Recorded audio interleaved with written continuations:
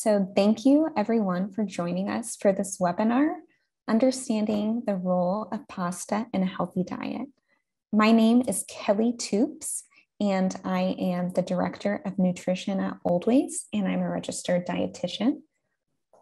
So before we dive in, I just have a few housekeeping notes I want to go over. So yes, this session is being recorded. You'll all receive an email within 1 week, usually within a couple of days, that has the CPEU certificate, the slides, and a link to the video recording. And you can also visit our website, oldwayspt.org, and in the top right-hand corner, you'll see something that says CPEU Library, and that's where you can register for upcoming webinars, or you can view recordings of previous webinars. We do plan to have time at the end of this webinar to answer some of your questions. So please use the chat box in Zoom to submit questions throughout the webinar. Submit them, I guess, to all panelists so we can both read them, and then we'll get through as many as time allows at the end. And I would also like to point out that we have another webinar coming up later this month about pollinators. So you can definitely visit our website to register for that. So for those of you who aren't familiar with Oldways, we're a nonprofit nutrition education organization whose mission is to inspire people to embrace the healthy and sustainable joys of the old ways of cooking and eating. So heritage-based diets, high in taste, nourishment, sustainability, and joy. Since 1990, we've helped people live healthier, happier lives by offering educational programs and resources and recipes based on shared cultural food traditions from around the world. And it's a mission we take great joy in, and one with proven nutritional and emotional benefits. So I'd like to say thank you to the National Pasta Association for sponsoring this webinar. We're really excited to dive into the science behind one of the most popular Mediterranean foods today. To give you a little background on how we at Oldways got started working with pasta. As many of you can see, grain foods like pasta are at the base of the Mediterranean diet pyramid, and they play an important role in nourishing Mediterranean families historically. So over the past several years, I'm sure you've gotten questions from your patients and clients about low-carb diets and things like that. And so in response, we at Oldways have been involved with a number of projects to help consumers understand healthy carbohydrate foods and their role in traditional diets.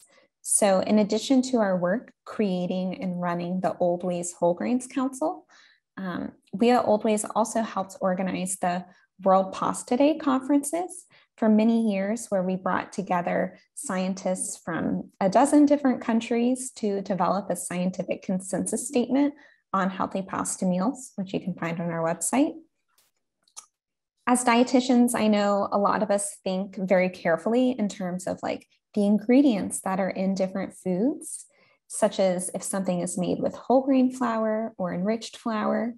But one of the really interesting things about pasta that Diane is going to touch on today is how pasta's impact on our bodies isn't just related to the type of flour, but can actually be influenced by the way that the pasta is processed, as well as the foods that it's consumed with and their synergistic effect on glycemic response. So now I would like to introduce today's speaker. Diane Welland is a registered dietitian and director of nutrition communications for the National Pasta Association based in Washington, D.C. Before joining NPA, she was a freelance food and nutrition writer, speaker, consultant, and award-winning recipe developer. She wrote for a variety of consumer and trade publications, websites, and blogs, specializing in stories on food and food trends, nutrition, health, and fitness, and is the author of several diet and health books in the Complete Idiot's Guide series. She holds a Master's of Science degree from NYU and dual bachelor degrees in communication and human nutrition from Rutgers. She is an active member of the Academy of Nutrition and Dietetics, the Food and Culinary DPG, and she's a former chair of the Nutrition and Food Sciences section of the International Association of Culinary Professionals. So now I'll stop sharing my screen and let Diane turn it over to her. Thank you. And I am going to share my screen.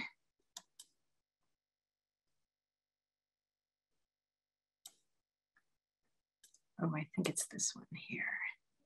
Let's see. And you can tell me if everything is okay. Looks good. Looks good? Okay, great.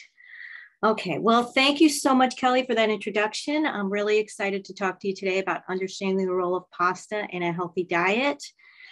And I wanted to just gonna give you a quick overview of what I'll be discussing. First, I'm gonna talk a little bit about the history of pasta and its importance in the diet. Then I'm gonna talk about pasta nutrition and the impact of pasta on our health and health outcomes. And then I'm gonna wrap up with just some ideas on how to make healthy pasta meals with healthy pasta partners and different ways of preparing pasta, and give you some ideas that you can share with your clients. So let me just get started. Whoops. Okay, great. So pasta is an ancient food.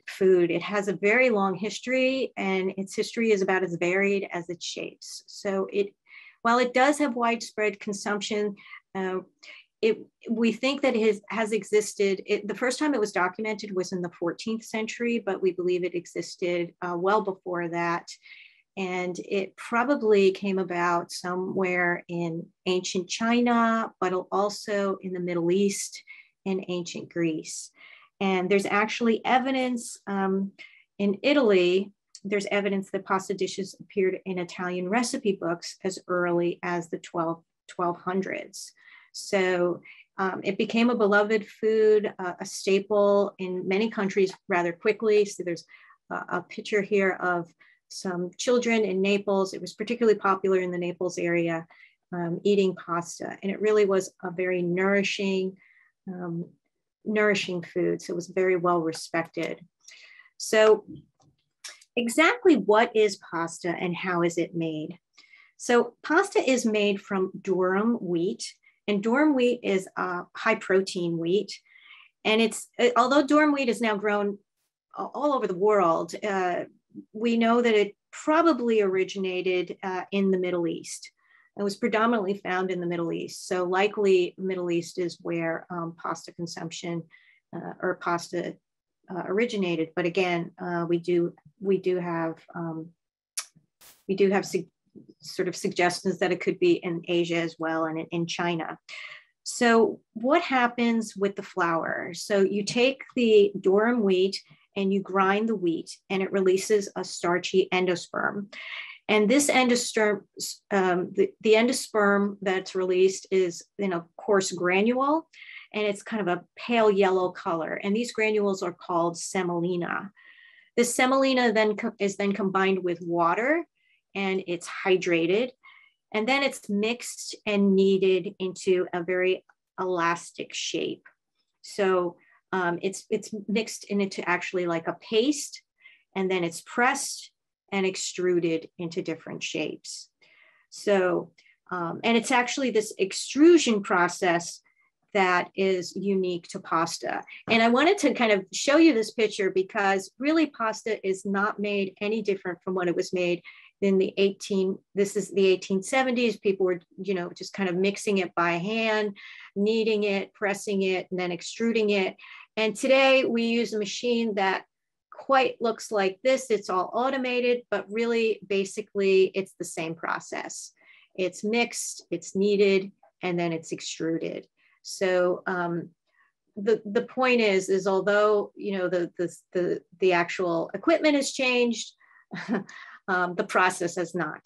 So pasta is still made the same way.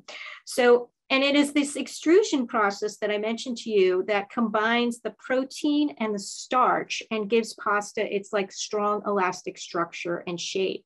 So the protein actually forms somewhat of a shield around the starch molecule. And then if it's dried, then the drying actually increases its strength and allows it to have a longer shelf life. So this process actually affects how it's digested because of the combination, I said, the unique structure between the protein and the carbohydrate. And I'll talk a little bit more about this later on. But dry pasta typically lasts about 1 to 3 years. And there is actually about 600 different shapes of pasta now worldwide. So there you can actually produce pasta in practically any shape. So in America, pasta first came to our shores with the help of Thomas Jefferson in the 1780s. Thomas Jefferson made many trips back and forth to Europe, and he brought the first macaroni maker. And this is actually a sort of a little snippet from one of his letters where he actually drew a pasta making machine, for like that he sent to his people in Monticello.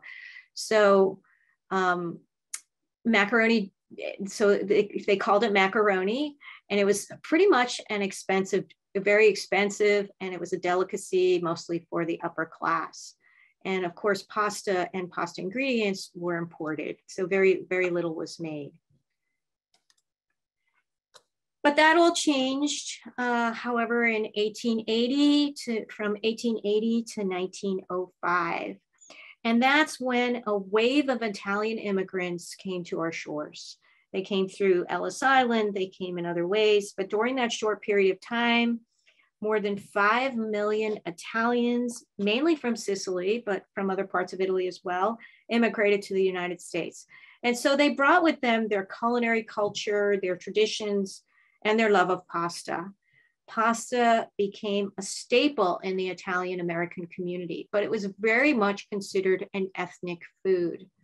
So I just want to mention then 2 more really important times for the pasta industry. So pasta was imported. All the ingredients came from Europe. Even the pasta making itself, most of it was imported.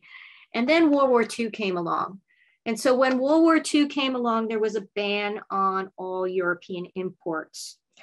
This forced pasta manufacturing companies to emerge because now they couldn't get their beloved pasta, especially in these very big Italian ethnic communities. Another thing that happened, in addition to the pasta industry forming and emerging at this time, particularly in the New York area and the Brooklyn area, was that the farms, they went, so what happened is the farmers began growing durum wheat. So they went out west. So now we didn't have to purchase durum wheat from Europe. Now we could buy it. Now we could grow it domestically ourselves. So this was all as a result of World War I. And then the second significant event in that time, or I guess the third, is the World War II. Because while during World War I, the industry emerged, it was still primarily just the ethnic community. But after World War II, many American soldiers were exposed to pasta, either when they went to Europe and they started eating pasta, or just during their tours. So World War II exposed many Americans to pasta, and it became mainstream. It became a very much an American food rather than an ethnic food. And so that also then began the emergence of the pasta industry, and it just grew from there. So why did pasta become so popular? Well, obviously it's convenient. It's affordable for anyone on a budget. It's easy to prepare. It's well liked. And of course, it's nutritious. So pasta became beloved. Pasta is loved not only by Americans in the United States, but all over the world. And so I wanted to show you this pasta consumption, some of these pasta consumption figures, because as you can see, Italy still dominates when it comes to pasta consumption. And if you look at the United States, we're pretty far down here. We're at 8 pounds, almost 9 pounds per capita, but that's really nothing compared to how much Italians eat. So that's 3 times as much, nearly 3 times as much pasta they eat in Italy as they do in the United States. And I just wanted to mention that pasta rates of obesity are 1 in 10, about 20% of Italians, while in the United States, our rates of obesity are about 40% or 2 in 5. Also, if you look at chronic illness, Italy has lower rates of chronic illness, cardiovascular disease, diabetes than the United States. In fact, many of these countries all have lower rates of chronic illness and lower rates of obesity compared to the rates that are in the United States. So I just want to point that out as sort of an observational look at pasta consumption. So really it's not pasta that's causing these things. So now let's talk about pasta and your health. So the first thing that I want to do is look at pasta nutrition. So of course, pasta is a source of carbohydrates. The dietary guidelines recommend about 45 to 65% of your total calories come from carbohydrates. So it's an excellent source of energy and is the main source that your body wants to use.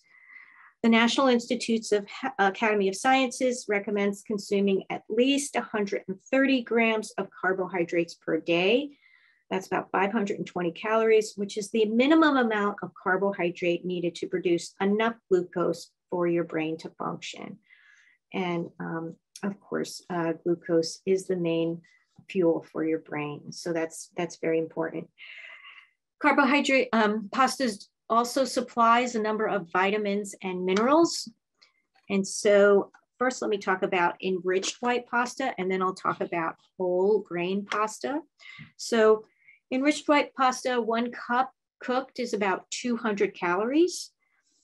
It contains, it's enriched with folate. So it contains about 25% or more of the daily value for folate. And it's a good or an excellent source of a number of other B vitamins.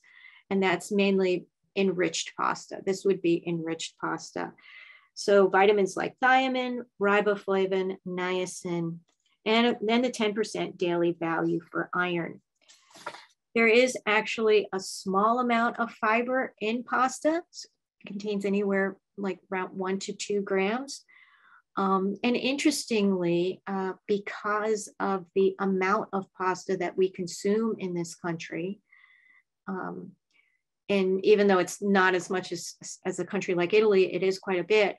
The majority, a large portion of our fiber is gotten from white enriched pasta, just for the fact that we consume such large amounts of it, that it does impact our fiber consumption. Whole grain pasta, 1 cup cooked is about 175 calories. So it's has a little less carbohydrates. It does contain small amounts of B vitamins, but not as much as the enriched pasta. It's also higher in fiber, about 3 times more fiber than a white pasta. And it also contains many other nutrients like phytonutrients and plant compounds, copper, manganese, selenium. And of course, there's no cholesterol in pasta, and it's naturally low in sodium. So now let's talk about the impact on health and blood sugar levels. Pasta is considered a low glycemic index food. So let me talk to you a little bit about glycemic index. Glycemic index measures how fast and how much a certain food raises our blood sugar level. Ideally, you want foods to keep your blood sugar levels more stable. You want to avoid spikes and peaks. And you want, and foods that are considered to be low glycemic index are slowly absorbed, digested, and metabolized. And because they're absorbed slower, they result in a slower and lower rise in blood sugar levels and ultimately insulin levels.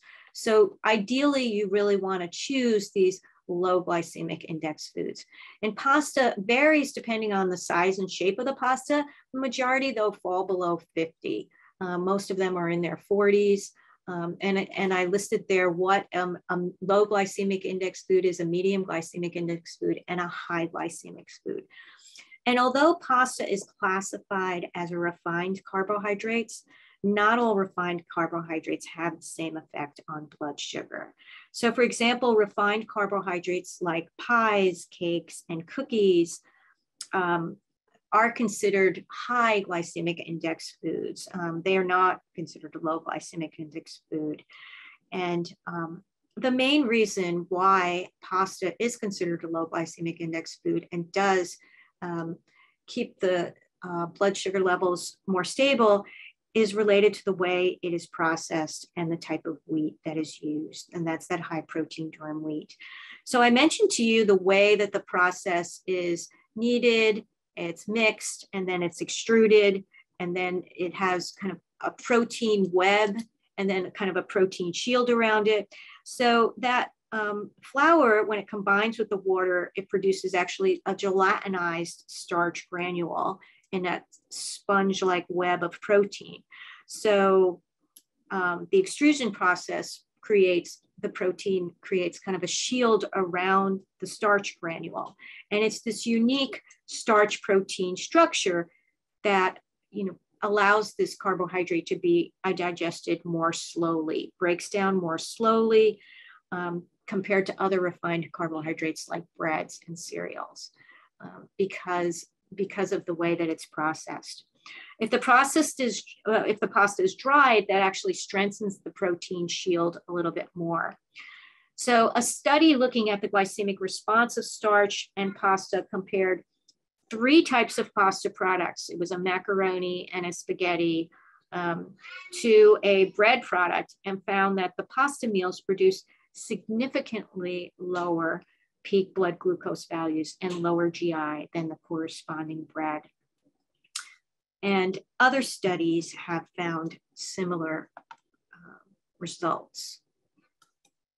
And so I wanted to share with you, this is one of the 12 points of the scientific consensus statement on healthy pasta meals. And I know Kelly had mentioned it earlier.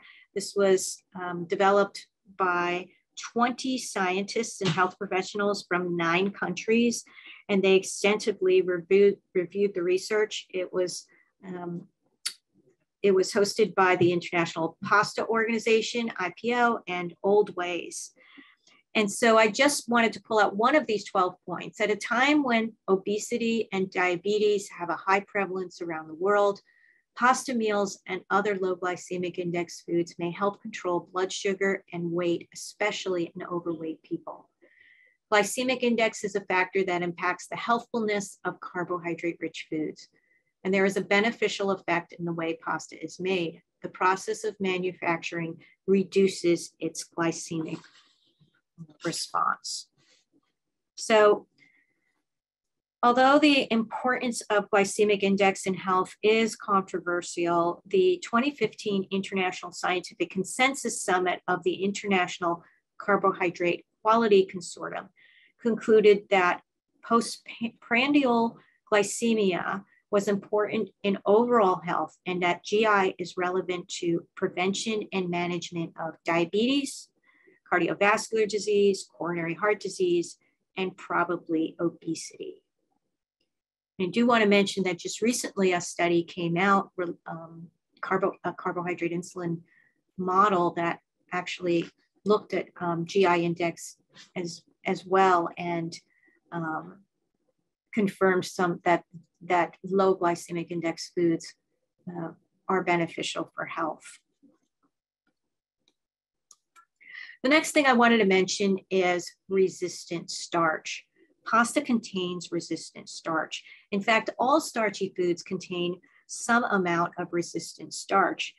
Resistant starch are starches that pass through the small intestine undigested, but are later broken down by the gut bacteria in the large intestine. So they very much act like a fiber, if that sounds familiar to you. They have beneficial properties, and I'll mention those in a moment. But let me first tell you of how resistant starch comes about, because it is affected by how the food is prepared. So you can actually increase or decrease the resistant starch.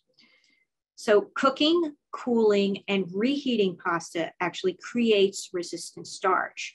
So what happens is the starch undergoes a retrogradation. It actually changes. The glucose molecules break down and then they reassociate with each other. And they do this in an irregular fashion. And this is post-gelatinization. But when they reform into this resistant starch, and it is not digested efficiently. So basically, it is not digested by the small intestine, and that's where it goes into the gut, and then it's just broken down by the gut bacteria. And once this happens, it doesn't go back. So when pasta is cooked and cooled, the retrogradation happens during the cooling process.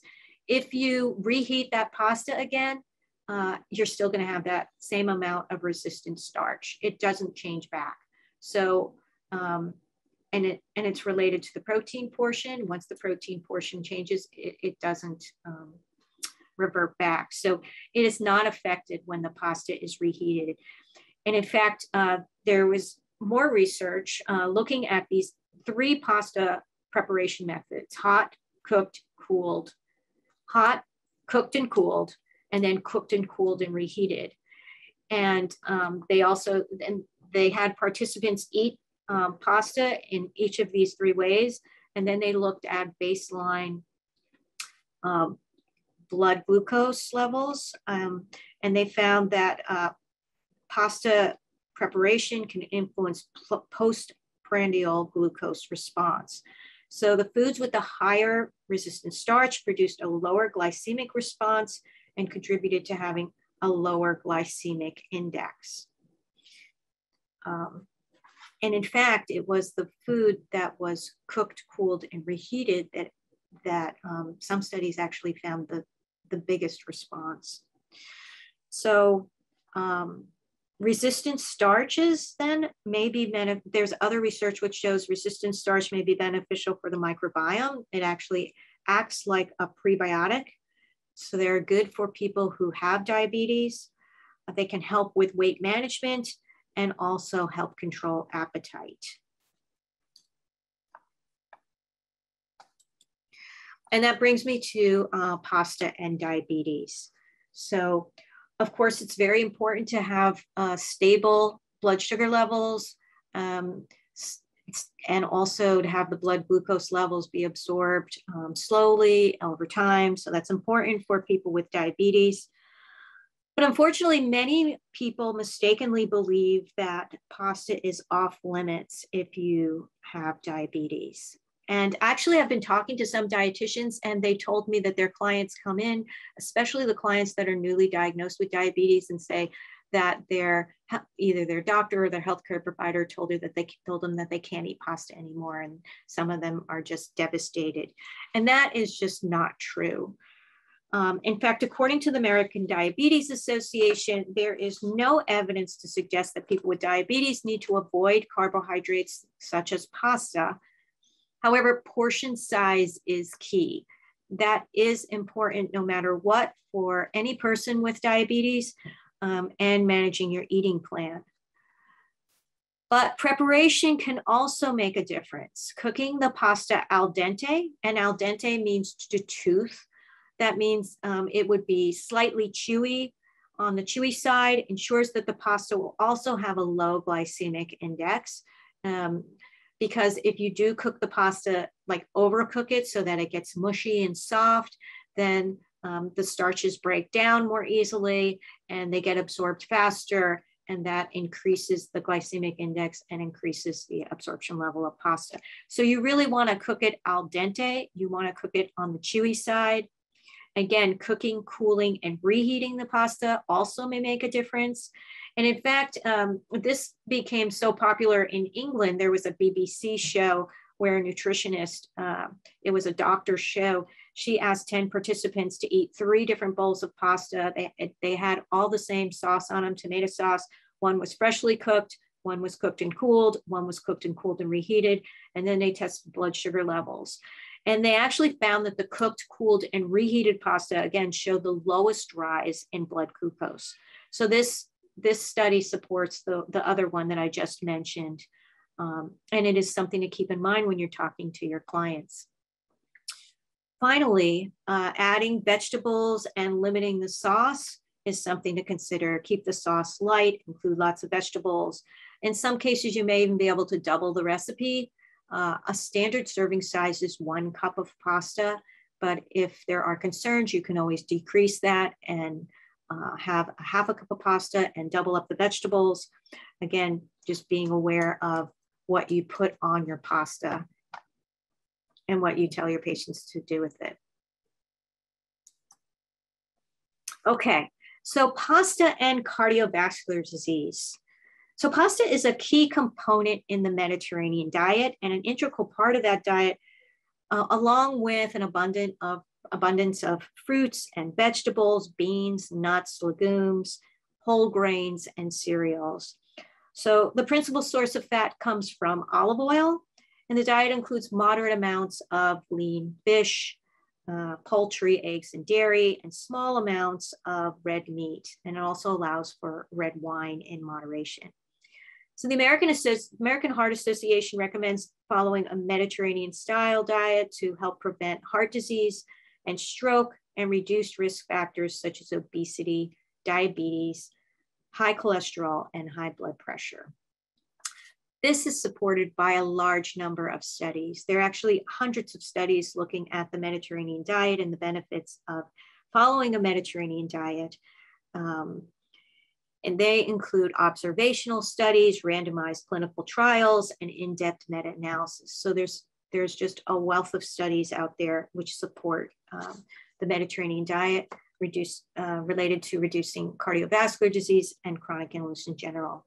In fact, there are also studies which show that the Mediterranean diet reduces all-cause mortality. And I just want to mention one study. It was a recent review by the published in the American Heart Association's journal Circulation that concluded that based on the amount of strong and consistent data, better conformity with the traditional Mediterranean diet is associated with better cardiovascular health outcomes, including clinically meaningful reductions in rates of coronary heart disease, ischemic stroke, and total cardiovascular disease. So other healthy diets that include carbohydrate-rich pasta is the DASH diet, the dietary approaches to stop hypertension. I believe that includes whole grain pasta, but I think it also includes white pasta as well. The healthy vegetarian diet and the vegan diet, and of course the healthy US standard diet. Now, what about low carbohydrate diets? You may have heard about them. They're pretty popular in the media, but there really is very little research out there on low carbohydrate diets and their health benefits. And many of them exclude or limit pasta, but the research is really inconsistent, it's inconclusive, and there is really no specific definition of what a low carbohydrate diet is. There's not really a consensus about that for sure. There's also concerns about the long-term effects of a low carbohydrate diet on cardiovascular disease. So much more research needs to be done on this area. So when it comes to overall diet, I want to mention this study which looked at pasta intake linked to better diet quality. So pasta can play a major role in improving health.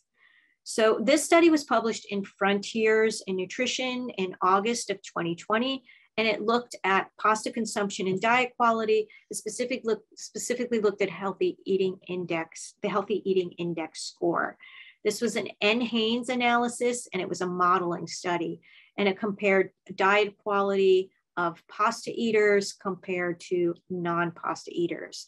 And it was specifically looking at a dry pasta. And overall pasta and it looked at both children and adults.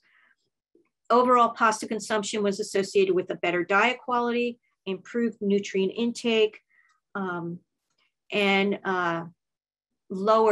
improved nutrient intakes of the nutrients we need more of, but it also had lower intakes of the nutrients that we need less of and we need to limit. So I'm not going to go through all of these. You can see, the types of nutrients that had greater intake and the ones that dropped. But I did want to also mention that this is just some of the media that we saw related when this study was released. So this really shows that people are just looking for information on pasta. They really want to know that pasta is good for you. People love pasta. It's a comfort food. It grew tremendously during the pandemic. People are still eating it. They love it. They have fond memories of it. And they want to believe that it's healthy. They want it to be healthy. So they're looking for this type of information. They really want to show that pasta is healthy. So this is the second study. This study was presented as an abstract at the Academy of Nutrition and Dietetics Food and Nutrition Conference and Expo, but it has not been published yet. It has been submitted for publication. So we're hoping that it will be published in the next few months, but you never know. But this builds on the previous research, which showed that pasta intake specifically looked at food groups and showed that pasta intake has higher vegetable intake, particularly in adults, but these similar results are also for children as well. And you can also note that there was a higher intake of whole grain intake as well. I'm sure you can guess of what type of vegetable that there was a higher intake for. So there's a picture of it right there. So of course it was the red-orange vegetable group, mainly due to tomatoes, because most people put tomato sauce on their pasta. So that does make a difference. And if you add it all up of the amount of pasta that you eat and the amount of tomato sauce, that does increase your vegetable intake. So red-orange vegetables. So that includes tomatoes, but it also includes peppers and some of the other vegetables. So be on the lookout for this when it comes out. Now I want to mention pasta and obesity and weight gain, because pasta does not make you fat. And this research here shows that there is no difference was seen in total daily calories and sodium intake. There was no significant association seen with body weight, waist circumference, and body mass index in children and adult males. Now this, and let me tell you that this references the diet quality study I mentioned earlier. So this was an NHANES modeling study. But particularly I want you to note is that in adult women, pasta eating was associated with reduced waist, circumference, and lower body weight, and lower BMI. So that was particularly interesting, but that isn't the only study to show this. Now, this is a modeling study, but there is, I wanted to mention another study which looked at pasta intake. It was a little bit different. It looked at pasta intake related to dietary patterns, and it looked at it in the context of a low GI diet, but it was a systematic review and a meta-analysis. It looked at 32 trial comparisons, and it found that pasta consumed this way on the low GI diet did not contribute to weight gain and could even have an adverse effect. That means that people who ate pasta actually lost weight. The weight was about 0.5 kilogram. So it's not a lot, but it's significant. It's significant weight loss when it comes to research. and also compared with diets that are higher in GI.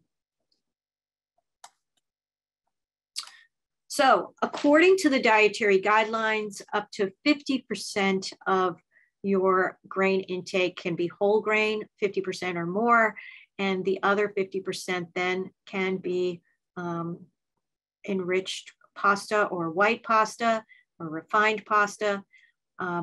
And their typical serving size is 2 ounces, which is 1 cup, which is about 200 calories or 175 calories if you're looking at whole grain. And I just wanted to mention that pasta is considered part of a healthy diet. It is mentioned, and these are the 3 diets that are mentioned in the dietary guidelines.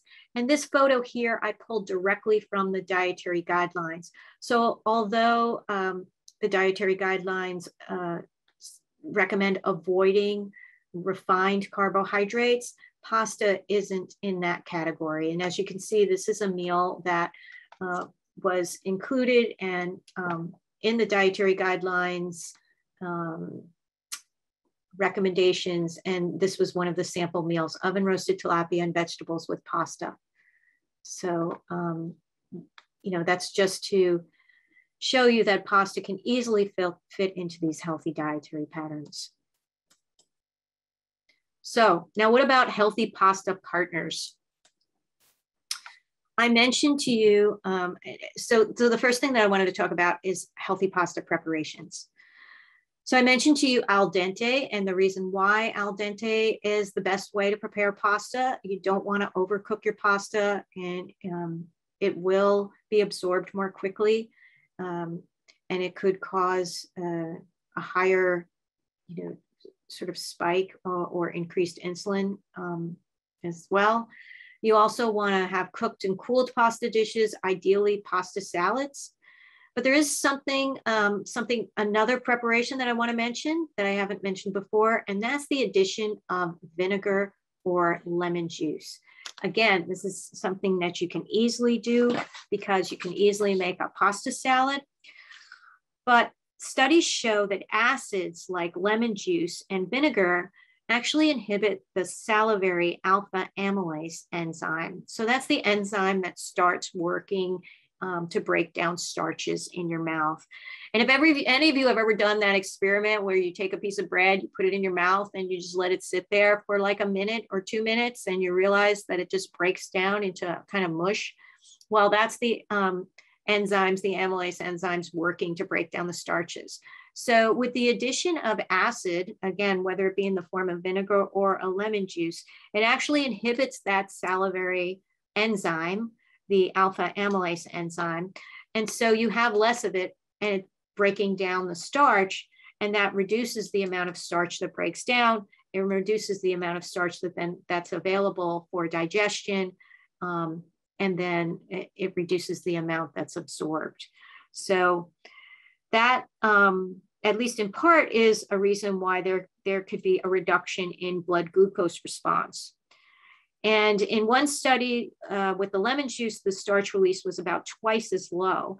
A second study looking at vinegar suggests that actually it doesn't really take that much. It was just 2 teaspoons or a small amount of vinegar ingested with the meals. So this only works when there is a carbohydrate starch meal. So you need to have acid and the starch together, and that can reduce postprandial glucose response by about 20%. And of course, what you pair with the pasta also makes a big difference. So you want to be adventurous. High fiber foods and vegetables in particular go really well with pasta. And you should think of pasta as a blank canvas. You can pair pasta with practically anything: beans, peas, lentils, cruciferous vegetables, leafy greens, soy, tofu, nuts, and seeds. So any of these will work beautifully with pasta.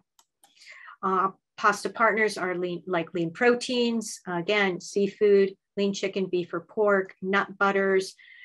Think about peanut butter is used often as a sauce with pasta in Asian dishes, which brings me to healthy pasta partners, you know, kind of looking at it in a different way. And that's looking at it, as I said, be adventurous.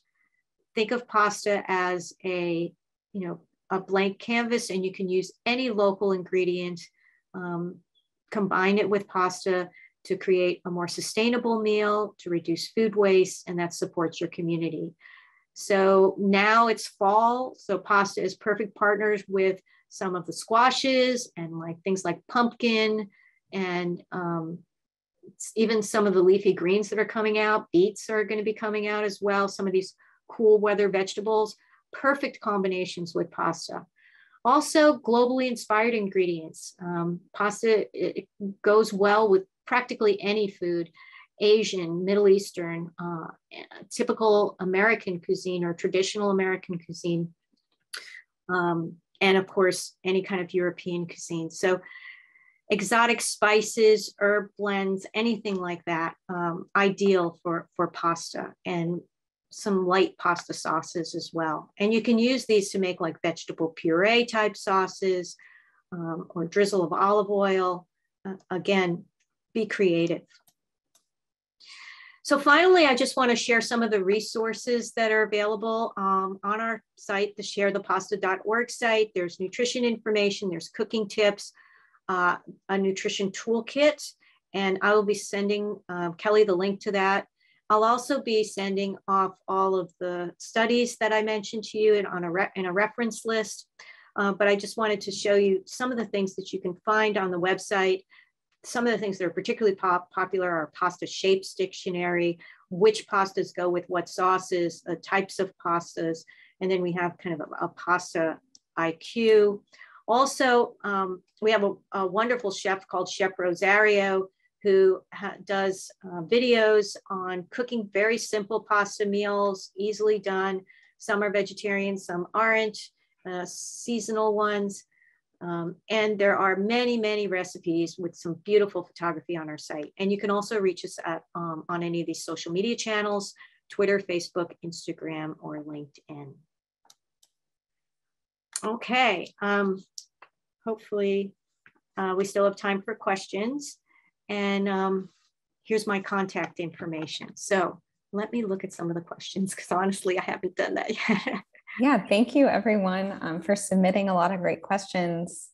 I saw one of the first ones to come in was asking about the difference between whole grain pasta and enriched pasta. So, I mean, I'm happy to speak to that from the perspective of the Oldways Whole Grains Council. You're definitely going to see some nutritional differences. In enriched pasta, they add back a lot of the B vitamins. So those numbers will be higher in the enriched. But in the whole grain pasta, you'll see more fiber, more protein, and lots of other minerals. So we definitely do encourage people to seek out a whole grain option if they're looking for more of a nutritional punch on their dish. But, you know, as Diane was sharing, people don't need to be scared of white pasta necessarily, just because the way that it's made doesn't spike our blood sugar the way that a lot of other refined foods do. So I saw, Diane, we had an interesting question about, someone asked that they read that there is an impending shortage in durum wheat flour, and asked if you knew how this may threaten the pasta supply, or if people should be aware of that. So I wouldn't go out and buy all the pasta on the shelves just yet. But honestly, there are supply issues pretty much as a result of COVID everywhere. So I wouldn't say there's a shortage, but prices have risen, and I'm not sure how that is going to be filtering down to the consumer. But there are supply issues with everything, not just pasta and not just food ingredients. So no, I do not, think that there's going to be a pasta shortage anytime soon. Not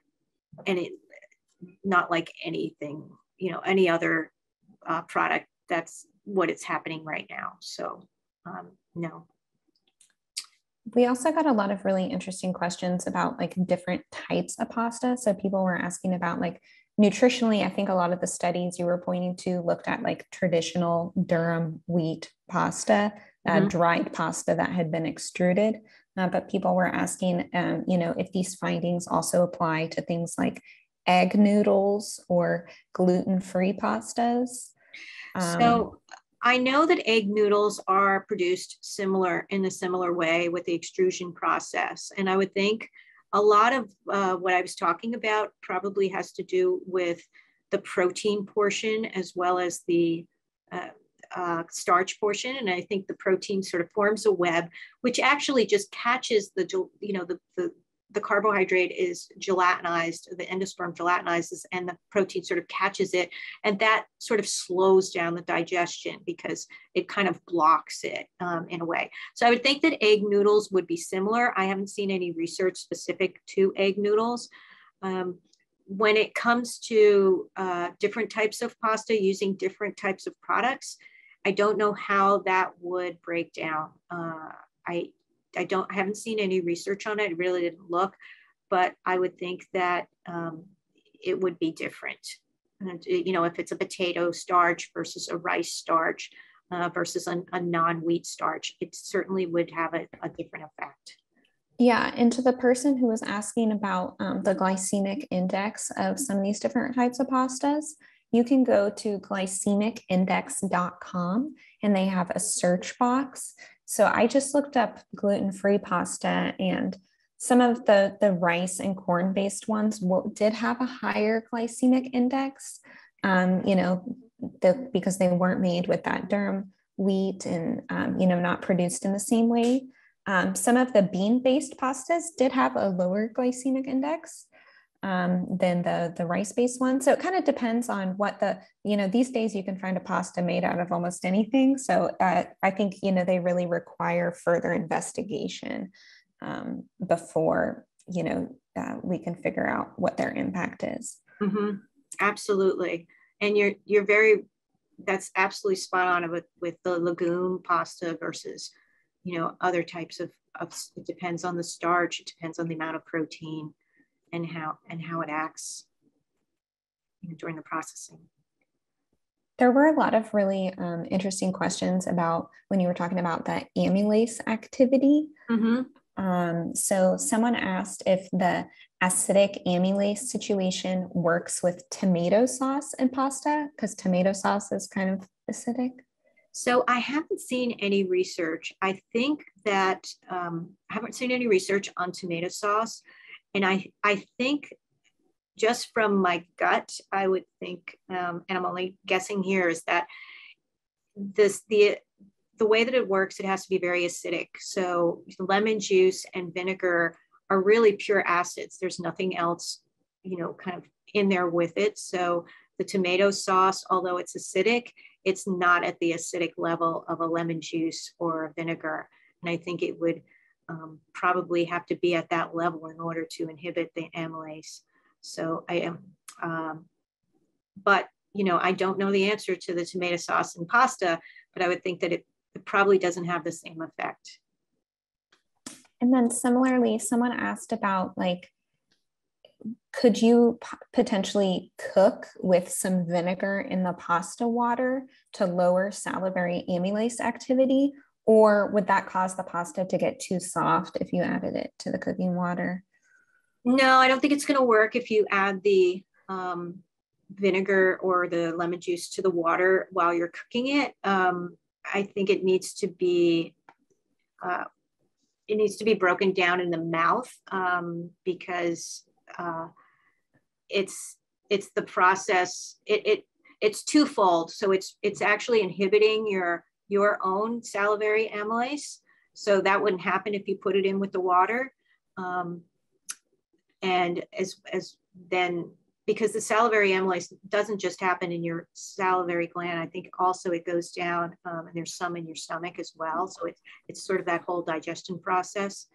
So I think you would actually need to have the starch acid combination meal together and then actually chew it. So sorry about that. Yeah. You talked a lot about portion size and, the importance of being mindful of, what an appropriate portion of pasta is. And one of our viewers was asking, like, logistically, how do you measure long pasta portion? Like, so that's a little tough. Actually, I think they do have these little measuring things. But pasta portions are usually in 2-ounce portions, and that's usually what gives you a cup of pasta. So there's kind of 2 ways you can do it. You can try to figure out, perhaps like if you have a little scale. I have a scale in my kitchen that I use all the time, and not most people probably don't. But you could put 2 ounces on there and then do it. Or another option is you can cook the pasta, and then the cooked pasta you can put in a cup. And you can measure it, after cooking, which also can help you sort of eyeball how much pasta that is. And that's what you want to really learn how to do, is kind of just figure out what a cup looks like on the plate, So, and again, you could even cut that in half to a half a cup, and double your vegetable portions if something like that is. But it's a matter of getting used to seeing how much it is. And honestly, when I've measured pasta, like a cup is a really good portion size. I mean, we actually have, half cup portions in a lot of our recipes, and that works out fine because you're not just having pasta all by itself. You're combining it with a lot of other foods. And so a lot of like vegetables, you've got onions and mushrooms and peppers and whatever. So you're really building it up. That helps. We have a dietitian who's writing from the Midwest region of the United States. She was saying some of her patients and clients don't really like the taste of al dente pasta, or they don't like the texture of it, and asked if you had tips for, getting people more used to that or making it more inviting. So that's going to be one of those things where if they really don't like it, I wouldn't push them to do it, but then I would try other things. So, I would try the pasta salads, I would try pairing it with, or the cooked and cooled pasta. Oh, yeah.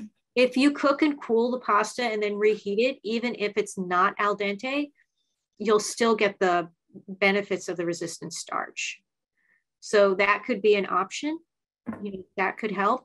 And again, combining it with any kind of beans and grains and things like that. So, even cooking the pasta well, like I said, if you cook it, cool it, and then reheat it, that'll also help stabilize the blood sugar. That will work.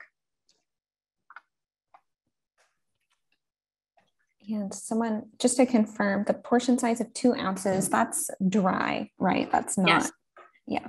That's dry. And again, it depends on the shape of the pasta. So like elbow macaroni, might be a little bit more than, extra thin pasta. Kind of expands a little bit, but, more or less, we've got that 2 ounces into 1 cup kind of thing. So again, the best thing to do is to cook it and then put it in a cup and then eyeball it and see what that is. And then you kind of get an idea of how much you can cook too. So that'll work. Thank you so much. I think maybe we just have time for one more question. We had someone ask, their clients have traveled to Italy and they say that they tolerate pasta better than in the United States. Maybe they have gluten sensitivity, but this dietitian has not seen any studies that support this phenomenon of what, these clients or patients are reporting. Do you have any information about that? Or so it could be that they're preparing the pasta a little bit differently than we normally prepare it in the United States. So they do prepare it more on the al dente side, and that, that could be it. Sometimes the pasta could be slightly different in that the type of wheat that is used. Again, it could be durum wheat, but durum wheat varies. It's a agricultural product, just like any other agricultural product. And so we have durum wheat produced in Canada, we have durum wheat produced in Italy, we have durum wheat produced in the United States. So that could have some effect. And, you know, if it's homemade pasta, they could be making it slightly different than, you know, some of the pasta that we see here in the United States. So there's kind of a lot of variables of why that could be, you know, so. Yeah, and I would imagine like the ingredients that they're tossing it with could be different too, like maybe not even the pasta itself, but what's in the sauces, or, you know, different European countries have different laws about, you know, what type of inputs they use during agriculture, and, you know, they, yeah, could have a different sauce. So could be a lot of things. But anyway, thank you so much for your time, Diane. Thank you everyone for joining us. I just want to remind you one more time that yes, we will be emailing you the certificate, the CPEU certificate, the slides, and the recording within 1 week. So definitely within the next couple of days, check your email and we'll be sending that out. And with that, thank you so much. Bye, everyone. Thank you, everyone.